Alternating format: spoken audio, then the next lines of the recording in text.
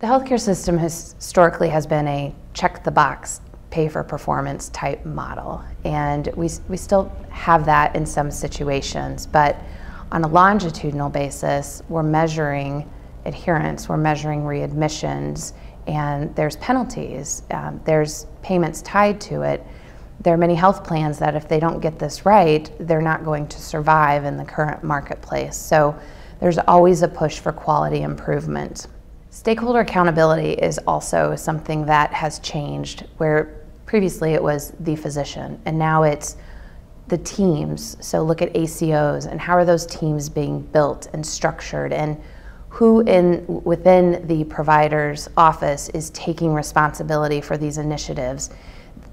One provider office can have 10 different health insurers come to them with their P4P models, and physicians are trying to treat the patient. So they need that person in-house to be able to take these programs and unfold them. And so how to make them work. You need that expert. You need that office manager that has all of the quality improvement experience, or a pharmacist.